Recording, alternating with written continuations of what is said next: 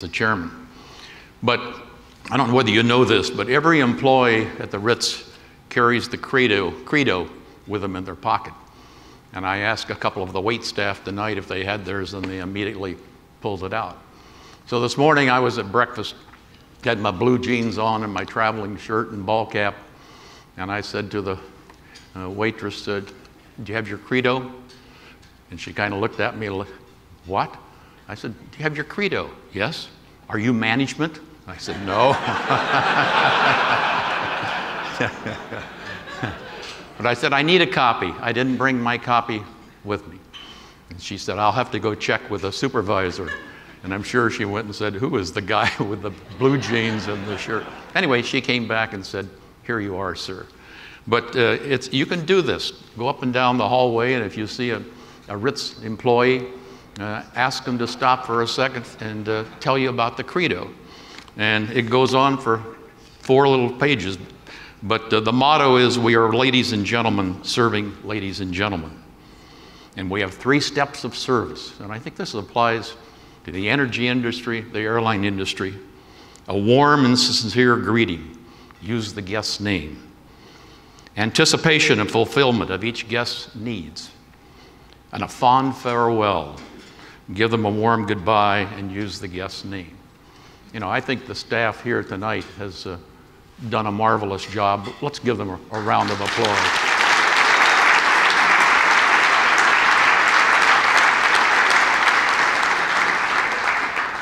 I think we all appreciate and love good service. It was my first day at Braniff International. After I left Southwest, I was recruited to go to Braniff and try to save them. They were in big financial trouble. And as I sat today, and I sat through your distributed energy panel's discussion this afternoon, I thought there were so many similarities that have happened to me in taking Braniff through Chapter 11, in going through airline deregulation, which was started in 1979, and in going through restructuring and acquisitions and mergers and on and on. But I made a lot of notes today, but here are 9 things that I thought you all have on your plate coming down the road. 1, you can count on restructuring. You can count on consolidation. You can count on acquisitions. You can count on failures. You had this meeting in 5 years from now. Some of you, unfortunately, your companies probably won't be around. 2, what business are you really in? This is really important. And one of the panelists today, I thought, nailed it when he said, "You know, I'm good at one thing. I'm so-so at 2 things. But more than that, I'm probably not good at any." And that's when we figured out at Southwest Airlines. We weren't an airline. We were in mass transportation. We were a cattle car. Now, that's a different kind of business entirely. And we'll talk a little bit more about that later. Simplify. Somebody else mentioned that one. Southwest today, still only one kind of airplane. Over 700 737s. Every pilot can fly every airplane. 1 pile of spare parts. That's an exaggeration. There are several kinds of 737s, but it is much simpler. It's simpler for the employees, and the customers understand the systems as well. Prices. Prices will go down. Prices today in the airline industry are 30% below where they were in 1979. Now, that does not include all these nickel and dime baggage fees and all that they have added on, which is worth, the last I saw, about $10 billion. And Southwest Airlines does not charge for bags. I hope they hang on to that.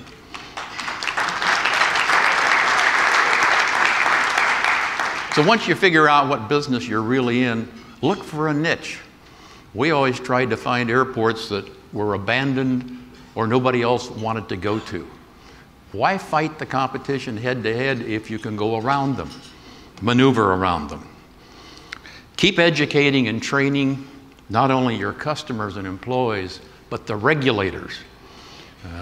The regulators need to be trained. And you can see what's happening around the country right now as people are trying to change things for solar or wind, whatever. You've got to spend time on that and band together as a group and be sure the legislators and the regulators and the customers all understand what direction you're going for.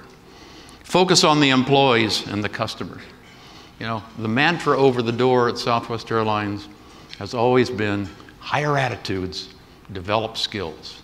Higher attitudes, develop skills. If you get the right people, the customer service thing is easy. Herb Kelleher used to say, you know what the most important person is in our company? And the media would always want to say the shareholder. He said, no, the most important person is the employee. Number two then is the customer. If the employee understands it and you got the right one, they'll pass it on to the customer. And if that works, the shareholder will be the big beneficiary of it all. And innovation. Innovation comes in many different forms.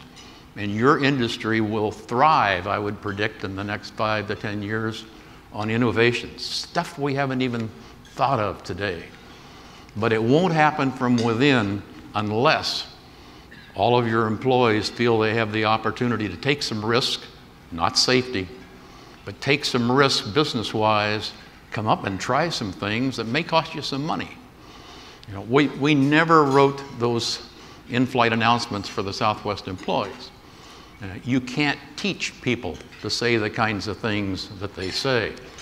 I heard one the other day going from Reno to San Diego, and those of you from Boston like Sonny will not appreciate this, but the male flight attendant said, you know, we're going to do the life vest demonstration now. And they go through and he gets ready to do this. And he said, and your life vest will inflate unless you're sitting by Tom Brady.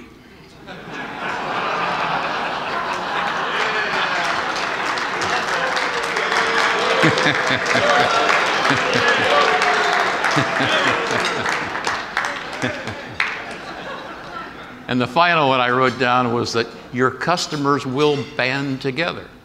One of the panelists talked about selling solar to his neighbors and so forth. We saw a lot of that in the deregulation of the airline industry. Travel agents got together to form groups. Businesses got together to form groups to get advantages in pricing. So get used to it. It's going to happen. My first day at Braniff is when I met Bill Marriott by phone. And Phil Guthrie, my CFO, went with me from Southwest to Braniff. I had hired him at Southwest. We worked together closely for 3 years. We tripled in size. We tripled in profitability. We went through deregulation. We ordered new airplanes. And we'd had a great 3-year run. So when the Braniff Board of Directors came after me to recruit me to come leave Southwest and see if we could save or restructure Braniff International, which was $1 billion company with 10,000 employees flying to about 8 countries. I was ready for another challenge. So I agreed to go. The problem was the due diligence that I looked at was not accurate. And once Phil and I agreed we would do it, it took another 2 weeks or so before we were able to leave and go to Braniff. They had paid off nearly $200 million worth of payables. They were so far behind financially. So when we arrived on a Sunday afternoon and we moved from Love Field to DFW, from Southwest to Braniff in my old Chevy pickup, and Phil's in his office, I'm in mine, and now he's got the real numbers. And I hear some unkind words coming from next door. I went over and he said, we've been had. We've only got 10 days of cash. So you got $1 billion company, 10,000 employees in about 8 countries, and you've got 10 days of cash. That'll bring a lump to your throat. And I wanted to pick up the phone and call Herb Kelleher and say, Herb, I was just kidding. I didn't mean to resign. Too late. I made the decision to go. And we did it as husband and wives. Phil and Beverly and Krista and I sat down together for 3 hours talking about the risk and all. But none of us figured the risk was 100%. I gave it a 50% chance we could save it. And I was willing to take that risk. So Phil and I sat there on that Sunday afternoon looking at each other. And I said, you know what? You and I are going to have to do this ourselves. We don't have time for committees. We don't have time for consultants. Look at this organization chart, Phil. We got 7 layers of management. We got 50 vice presidents. We've got about 600 staff that we probably don't need. And I said, if you and I are going to save this thing, here's what I'm going to do. And I don't recommend this, by the way. I'm going to be arbitrary, and I just drew a line through 2 entire levels of management, which took out over 20 vice presidents and about 600 staff. And I said, tomorrow, that's our first assignment, and it's not going to be a fun day. So I'm in early the next morning. The first thing I had to do was interview to get a secretary. And I had told the HR people over the weekend, just give me the 2 best ones we have, and I'll take one. And I did. I took Irma, who was outstanding. So by 8 o'clock, I've got a secretary. Irma answers the first phone call. She comes running in, and she said, it's Bill Marriott, and he is very unhappy. I knew why. Braniff owed him a lot of money for food and beverage. So I got on the phone in my best sales and marketing voice and said, good morning, Mr. Marriott. Good morning. You owe me $7 million. Yes, sir, that's probably accurate. And if you don't pay me in 24 hours, I'm going to cut you off. I said, Mr. Marriott, this place is a disaster. I don't know whether I can pay you or not. Then I'm cutting you off. I said, okay, give me the 24 hours. Let me see what I can do. So I went and sat down with Phil Guthrie. We went through the numbers. There's no way we could come up with $7 million. So Phil said, just tell him we'll pay him cash from here forward. And if we save this company, he'll get his $7 million. So I called him back the next morning. He took the call. I said, Mr. Marriott, I can't pay you the $7 million. He said, that's what I thought, and I'm cutting you off. And I'd already figured out what I was going to say. I had nothing to lose. I said, go ahead. Nobody likes your damn food anyway.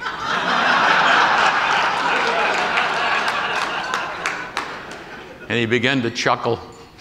And he said, you made your point. I'll work with you. And he did. And I called him every month to tell him what was going on, and we became friends. But unfortunately, 7 months later, when we had to put it into Chapter 11, he lost his $7 million. So the years go by, and now I'm writing the book that Mark mentioned for HarperCollins. And they said, you got to get some testimonials. Get some big names. And I thought, what better name than Bill Marriott Jr.? So I called up, probably it was 7 years later, got the same secretary. And she remembered me. And she said, what may I do for you? And I said, I'd like Mr. Marriott to write a testimonial for the cover of my book. And she said, you got to be kidding. And I said, would I kid about something like this? I said, just ask him for me. She said, well, I already know his answer, but I'll ask him. Couldn't have been more than 15 minutes later, she called back very sheepishly, and she said, he said he would do it. And she said, here's what he wants to say. And he'd already written it out. And I can't do it verbatim, but it was something like, Howard was always honest with me in difficult times and told me the truth, and I admired his ethics. It was great. So she said, I wouldn't have believed it. So I thought, my day is now, we're moving. Irma comes back in and said, the FBI is in the lobby. I said, I don't know what for, but bring them in. They came in and sat down. There were 2 of them, and they said, I understand this is your first day. And I said, yes, sir. He says, I just wanted you to know we're going to go arrest your director of fuel purchases. He's taken money under the table from some of the vendors. I said, fine. I said, what's his name? And I didn't even know what his name was. So they were gone. 10 minutes later, Irma's in again. The head of security is here for Braniff. Now what? He comes in and he said, you know, I hate to tell you this on your first day, but we've got a theft ring at DFW, and we haven't been able to catch them. And they're stealing out of luggage. They're taking pharmaceuticals, diamonds, whatever. And I said, I'll tell you what you do. I gave him a name in Dallas of the chief of police that I knew from my days at Southwest. I said, see if we can round up some officers that are on their days off that'll come load bags, and put them in uniforms and mix them in with the group, and let's see what we can find. So he did.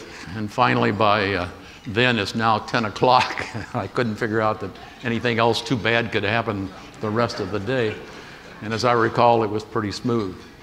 So a couple of weeks later, I brought my coveralls in, and I always loaded bags at Southwest and United, because that's where I started at Capital Airlines on the ramp at Midway, as Mark mentioned. And I just show up unannounced, load bags for a couple of hours, don't tell anybody you're coming, and it's amazing the impact that it has across the company. Pilots can see it out the cockpit airplane. Hey, the president's down there loading bags. And you only have to do it about once or twice a year. So I'm up in the belly pit of the 727, and this young man and I were throwing the bags out on the conveyor belt. No, we're carefully unloading your luggage. That's why I carry mine on. He said, "Howard, are we going to make it?" I said, "I don't know." I said, "It's touch and go." And I was always very candid with the employees, and it paid off. I used to have a phrase I used, open the kimono, show them what you got. And my wife keeps saying, "Don't use that phrase, Howard." But that's the way it works. Anyway, I said, "I don't know. We got 10 days of cash. Plus that, we've got a theft ring here at DFW. And your fellow employees are stealing us blind." And he stopped unloading the bags and he said, "Can I trust you?" I said, "If you're going to give me some information, I'll keep your name out of it." He said, "Try gates 21 to 23 between 10 o'clock and midnight. That's all I can tell you." So immediately the light went on. Everybody else knows who the thieves are except management. So I got off the airplane after that flight, went to the phone, called the head of security, and I said, "Assign those off-duty policemen to the afternoon shift, gates 21 to 23, and that's where I think you'll find some action." I guess another 3 weeks went by, and he called me it was on Christmas Eve. Krista and I were just getting ready to go to church. And he called and he said, "We got them." I said, "You got what?" He said, "We caught 22 of them. It's a whole ring." And he said, "I've got them locked up in the locker room. What do you want me to do with them?" I said, "Here's what I want you to do. I want you to fire them immediately. I want you to put them in jail for a night. I want them to spend Christmas in jail. Then call Sam Coates at home and tell him to get a press release out and tell the world that Braniff has just fired 22 of their employees, and although we're in financial difficulties, we haven't lost our integrity and our pride in doing what's right." And I said, "And one other call the head of the union and let him know that we're doing this, and if he wants to grieve it and fight it, tell him to call me at home tonight and we'll talk about it." I never heard from him. I couldn't have done anything more positive than taking that action that night. The rest of the employees finally said, maybe we finally have somebody in management that cares, and somebody that will trust us, or somebody that we can trust, and somebody that's honest. So in all the restructuring and the new things that are going on in your company and your industry, never lose sight of that integrity and that honesty. And when we finally got Braniff, we had to put it into bankruptcy. When we finally brought it out 16 months later successfully, there was never one single lawsuit filed against management or the board of directors or previous management. And I'm convinced it was because our little team was open and honest with them. And we had a lot of fun. I mean, the pressure was tremendous. It was 6 days a week, 12, 14 hours a day, constant calls from the media. I did over 2,000 interviews in 18 months, over 2,000 interviews by phone or in person. And we always just made ourselves available, and we didn't hide anything, like what's going on in politics around the world today. I had a great small team with Phil Guthrie, the CFO, and Sam Coates, who today is the chairman of the DFW Airport Board, and Phil and he and I are still close together. And Sam had a great sense of humor, and every morning we would get together at about 7:45 in the boardroom, 5 or 6 of us, have a cup of coffee, cheer each other up to try to get through one more long day. And Sam, it was about that time when the movie Airport had come out, if you remember that. And the guy would say, you know, what a week we picked to stop sniffing glue. So Sam would come in with his cup of coffee saying, what a week we picked to stop drinking. What a week we picked to... Well, employees would be walking by and they'd say, hey, those guys in there are talking about taking drugs and drinking. Well, they understood it was a joke. But the big one that Sam did was we all had security badges, just like I'm sure you do, and you can't see it from here, but that was my Howard Putnam security badge with my picture on it. But what he did without me knowing it is he had another security badge printed up and changed my name. And they stuck it on my coat one day when I wasn't looking, and I'm walking down the hall saying hello to employees at the headquarters, and they're all laughing at me. And and then they'd look down at my badge. So I finally took my badge off and looked at it, and my name was Shithead.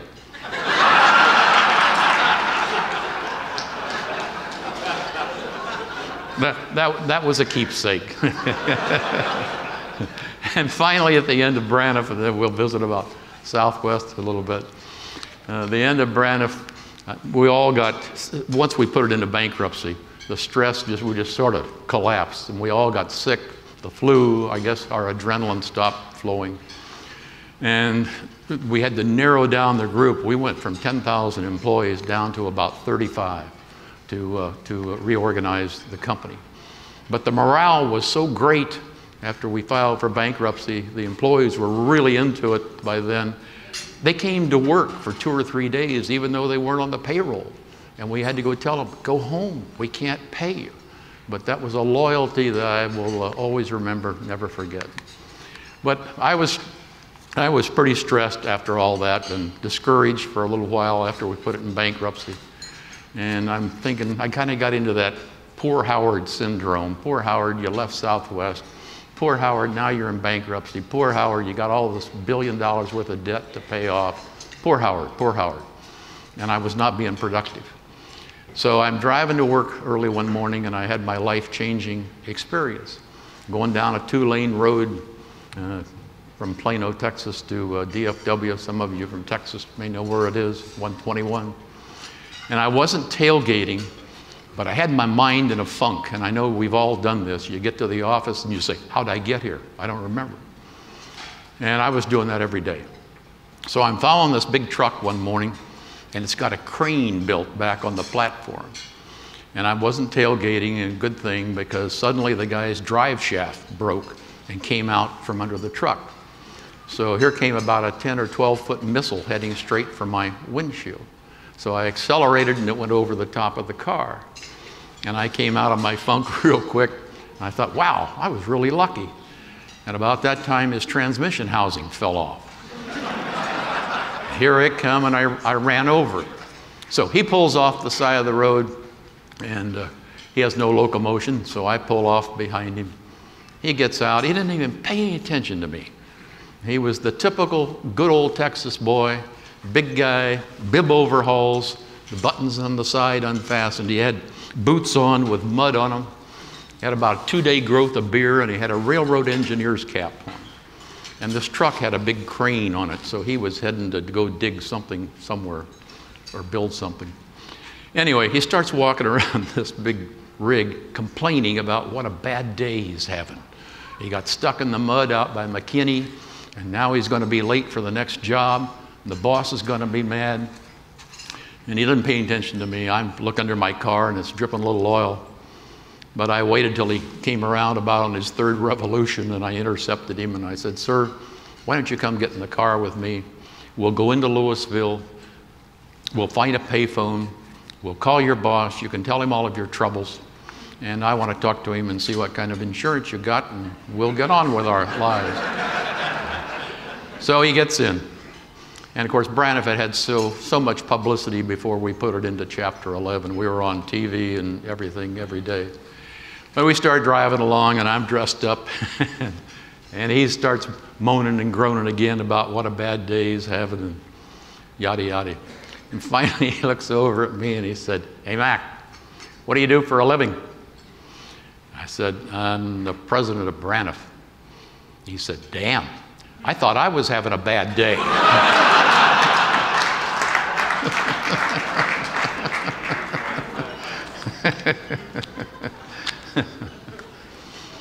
Well, I was at United Airlines as the head of marketing, and it was about a year before airline deregulation was passed. United sent me to Harvard to the advanced management program for 13 weeks. Great experience.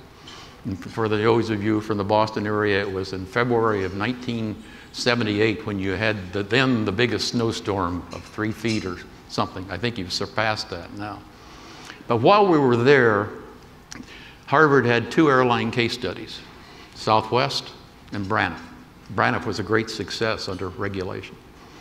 So, of course, I was the only airline guy in the class, so I was supposedly the expert. But what I didn't realize is that within 3 years, I'd be the CEO of both of those airlines. That's kind of weird.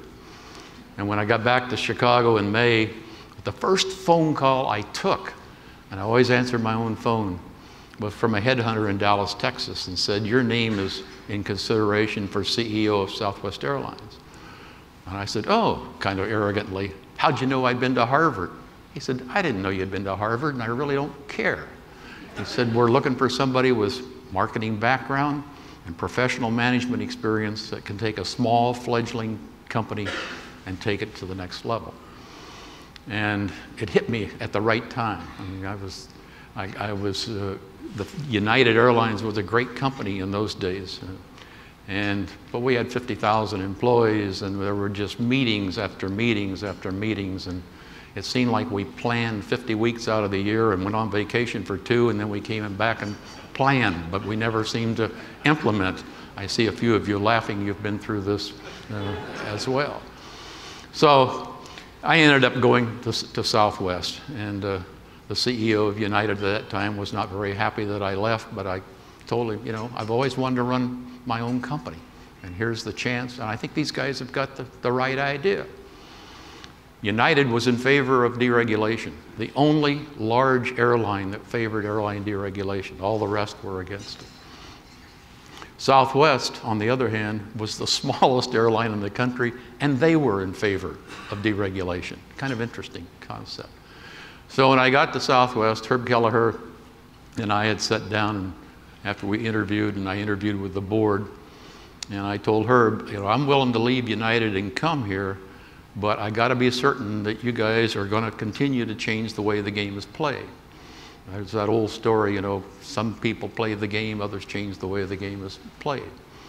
And I said, I think you're on the right track, and if deregulation does occur, I'd like to be a part of that. And we shook hands, and that was it. So I told Herb on day one, I figured out I've got 3 things to do with your help and the team. One, we got to get a vision statement down on a piece of paper, because there was no budgets. It was pretty much run loosey-goosey. It was working, and they were starting to make money, but there was no flight plan.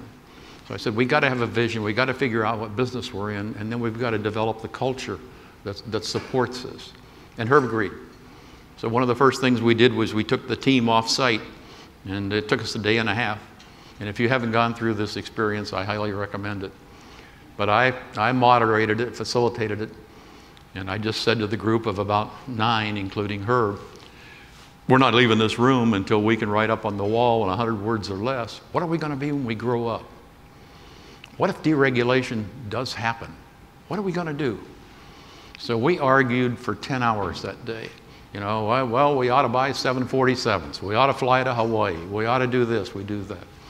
And at that time, Southwest only flew within the state of Texas, because you couldn't get out of Texas because of the Civil Aeronautics Board had not approved a new route or an airline in years, and that was part of the problem. They regulated the prices, they regulated where you flew, et cetera, et cetera. So after 10 hours, we took a break, went to our house out in Plano, and had some beer and hot dogs, and everybody got loosened up. And the next morning when we came back, it was amazing. Within an hour, it hit all of us. It wasn't my idea, and that was the best part. It wasn't my idea, but we figured out then we weren't an airline, that we were in mass transportation. And that was the single business we stayed in. Now we thought we knew how to do one thing very well. And regardless of what everybody else did, this was the route we were going to go. About that same time, when I first got to Southwest, they had a reception for me with the business community downtown one evening, and one of our board members was a banker. And there were probably 250 executives from all over North Texas. Great evening. But when everybody was leaving and I was shaking hands with everybody, there was one person still over at the hors d'oeuvre table. I could see the back of the person. So I went over to see who it was, and who was it but the chairman of the board and the CEO of Braniff International, Harding Lawrence, the man who had done such a great job under regulation. And he had big bushy eyebrows, kind of like Howard Hughes.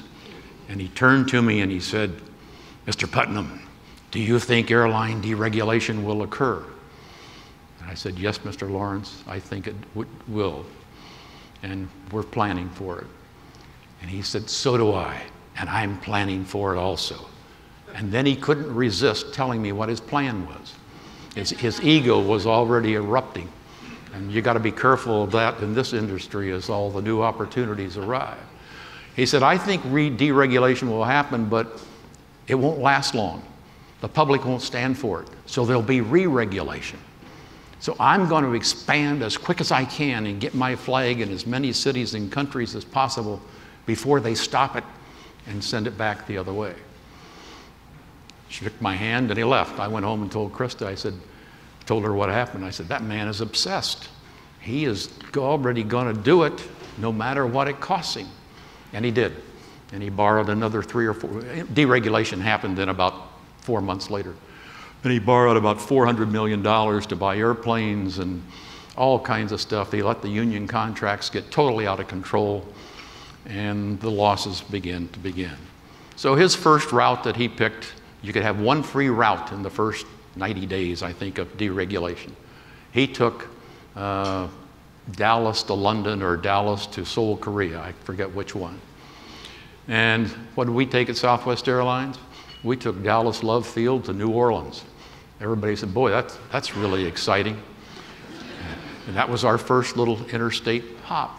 But you know what? We had figured out that if you follow the interstate highways between two cities, and they're not more than about 250 miles apart, people drive back and forth a lot to do business. What if we could get them out of the automobile and get them in the airplane? What does it take to do that? And it takes a fare that was comparable to what you'd pay in driving. And we learned that if it was under 300 miles round trip, and you put in 7 flights a day, you could double the size of the market within a year. You would, like from Dallas to Oklahoma City, 240,000 people had flown the year before DFW to Oklahoma City. A year after we went from Dallas Love to Oklahoma City, we carried 240,000. The other 240,000 were still there. We didn't take it away. We created a new market. We expanded the size of the pie. And I think that's one of your challenges now with solar, et cetera. It's expanding that pie and not just stealing from each other. So the system worked. We just stuck with it. We just kept ordering 737s, nothing else. And I went to lunch one time with the then CEO of American Airlines, Bob Crandall. Some of you may remember. Bob was a great guy, tough competitor. We had our differences, but he was a very talented executive. So as we come out of lunch, we're going to our cars, and he said, "You know, Howard, your little airline's not going to make it. You don't have any first class. You don't have any meals. You don't exchange tickets and baggage with other airlines. Your flight attendants wear short pants and boots. Your airplanes are painted a crappy color." He used a different word. "You don't even go anywhere." And I said, "Bob, we go one place American doesn't." He said, "Where's that?" I said, "To the bank."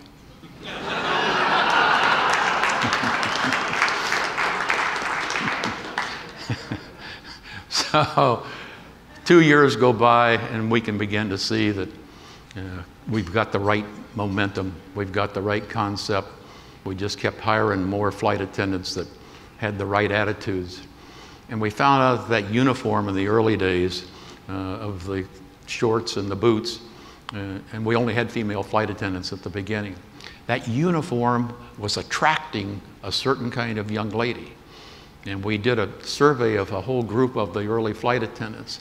And what we found was they all had great attitudes. They were all team players. They all loved people. They had either in high school or college been cheerleaders, drum majorettes, or baton twirlers. They liked to have fun. They thought in macro terms. Just tell me broadly what you want me to do on this airplane and then get out of my way and don't bother me with all the rules and the details. So we said, if it works for flight attendants, why wouldn't it work for other employees? And we began to expand the concept and hiring people in accounting, etc. It still works. I talked to Gary Kelly about a year ago. He's the CEO. And excuse me, I said, are you still hiring attitudes? And I rambled off all these things I've just given you that we had on the list. He said, exactly. And we still are very careful about who we interview. And he had a story in their In-Flight magazine about 2 years ago, you may have seen, that it's easier to get into Harvard University than it is to get a job with Southwest Airlines. They had gotten over 200,000 applications for employment that year, 2 years ago, that were not solicited. They didn't ask for them. People could see how clear the brand is, and that's what you all have to work on. How do you separate your brand from somebody else in an industry that's going to be crowded with a tremendous competition in the next 2, 3, 4, 5 years? But the brand is so clear at Southwest that people say, I would be a fit for that company, and I would like to work there. So the fun part has been so important, and we made everybody be a part of it. And the training group in the people department came to me one day and said, you know, if we bought our own TV camera, we have an employee that works in maintenance or somewhere who does TV production part-time on weekends for some college. And we could do this really inexpensively. So I said, give me a cost estimate, and they did. I think it was less than $2,000. So I said, go ahead. And it was a good morale booster as well. So the first training film they did was on back injuries, ramp agents unloading airplanes incorrectly. And so they put a uniform on me, and I had my back to the camera, and I'm supposed to unload the bags incorrectly. And then the punchline was, the fun part was, you know, even the president doesn't know how to unload a bag right. And that was the kind of stuff they did. Then they came and said, we want to do another one, but we need your permission to have an airplane for about 3 hours over at the hangar some night between 10 o'clock and 1 a.m. And I said, what are you going to do now? Well, we need to do a training film on carry-on luggage. Carry-on luggage has really become a problem. And obviously we didn't fix this one. 30 years later, it's still a problem.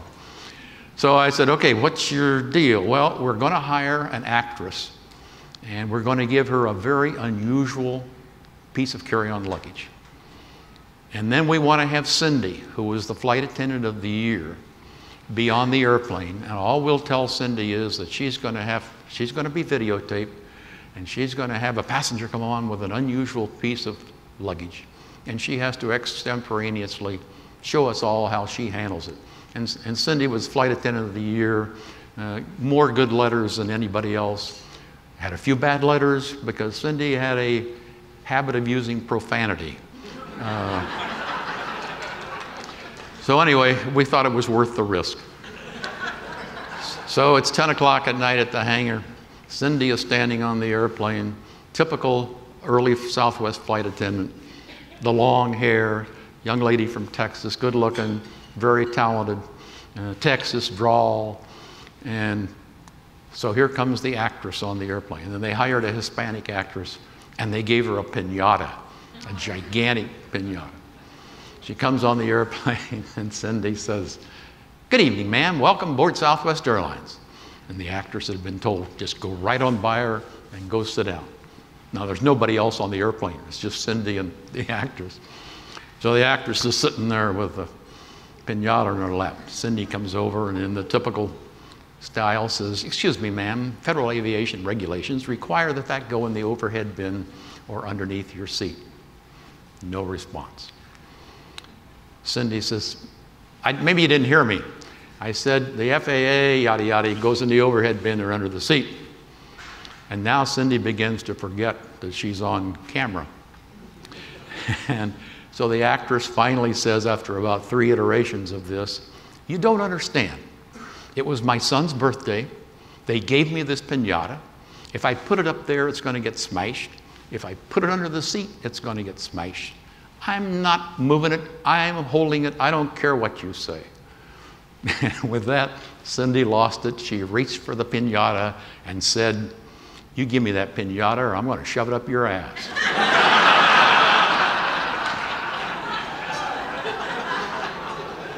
Cut. So the next morning, the team shows up at my office and they kind of come in like this. "How'd it go last night?" "Well, not so good." "Well, have you got a video?" "Yeah, we got a video." "I want to see the video." So we went in the conference room. They showed me the video. It was only about 4 minutes long. I fell out of my chair laughing. I said, "That's great. Use it." So that was our training video for the next 2 years. I still hear from Cindy at Christmas, and she lives in North Texas, and I think her kids are in college now, and she's out of the airline industry. I see she's on Facebook a lot as well. But just a final thought here, and we'll get you out of here. So you've had a long day, and I intentionally did not use slides tonight because I figured you'd had enough slides for the day. But 2 final points. Our son Mike, he was the captain for American now. He was with US Air and Piedmont before that. But when Mike was about 4 years old, we were driving from Chicago down to Chillicothe, Missouri to see my parents, and we started it out about 11 o'clock at night after I got off work. Excuse me. And we got as far as Hannibal, Missouri on the Mississippi River. And we went into this little old truck stop restaurant, and where usually waitresses don't pay much attention to little kids, and flight attendants don't either sometimes. But this waitress did. And she brought Mike a high chair. She brought him a menu. She brought him a glass of water, silverware, the whole 9 yards. And he had the menu upside down because he couldn't read. And he was in the audience one day when I told this, and I said, "Can you read yet?" And that didn't go over very well. Anyway, he sat there with that upside down and he couldn't read, and he turned to his mother, Krista, and he said, "Hey, Mom, she thinks I'm a people." And I used to use that story at Southwest. You know, every one of these folks is a people. Eddie Carlson, the chairman of United Airlines, my old boss, used to say to the flight attendants, every flight is opening night for somebody. There's somebody on your flight that has never flown before. Just think of the first time you went to a Broadway play. Those people on stage had done it 500 times, but it's the first time for you. So it's the first flight. It's opening night for somebody. I thought that was always a powerful way to say it. A good friend of mine is named Art Holst. Art is 94 years old now. He's a former NFL official. His teammate and boss was Jim Tunney, the famous NFL referee they worked 3 Super Bowls together and all. And Art writes poetry. I met him through speaking. He's still speaking at 94, lives in Ann Arbor, Michigan. And he writes poetry, and so I asked him a few years ago when we were together at a retreat, "Art, could you write a little short poem for me that I could use sometimes when I'm speaking?" And he has a very deep voice, and he said, "What do you want it to be about?" And I said, "Well, you know, aviation's been my life. The stars, space, integrity, technology, people, something like that, Art." He went off in a corner. 20 minutes later, he came back, handed me a yellow sheet of paper, and this is what he had written. And he called it "To the Stars" by Art Holst. And he said, "Over 100 years have passed since Orv and Wilbur Wright upon the sands of Kitty Hawk made that monumental flight. And in our eternal searchings to make things better soon, we've gone from Kitty Hawk to Lindbergh to Armstrong and Cernan on the moon. And now we look beyond those clouds to travel to the stars. But balance is the partner of technology and schemes. And dedicated people make reality out of dreams. So, as we close this session, a final thought I have to share. How you perceive the future will chart the course to get you there. Thank you. God bless America.